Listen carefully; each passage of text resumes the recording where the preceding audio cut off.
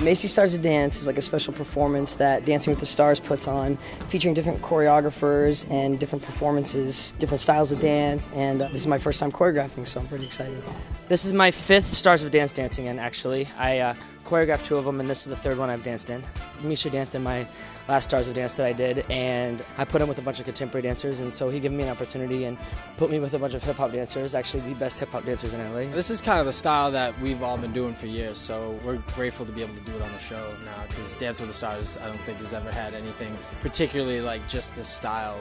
I call it Fred Astaire with Jordans on. You got a little bit of everything, a little bit of house, a little bit of locking, a little bit of popping, a little bit of Michael Jackson influence, a little bit of jazz influence, just a fusion of all styles, which is kind of, you know, how I dance and the world of dance I've been brought up in, and that's kind of what we're trying to portray.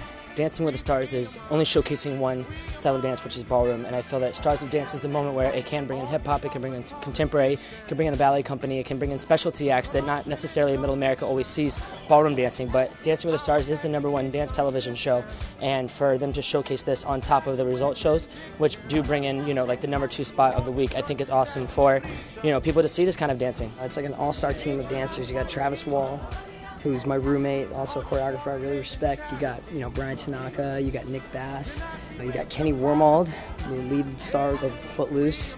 You know, it's just the all-star team. The music's perfect, the choreography is unbelievable, and especially with the supported cast we have, it's literally going to blow people away.